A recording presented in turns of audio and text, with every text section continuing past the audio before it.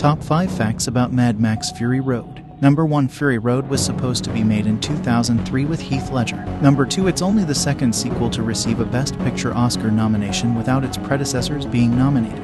Number 3. They spent 138 days working on a single scene, more or less, and that single scene is the whole movie. Number 4. It took 15 years to get Mad Max Fury Road made. Number 5. George Miller originally planned to shoot the movie in black and white. Bonus fact: the flaming guitar in this movie weighed 132 pounds.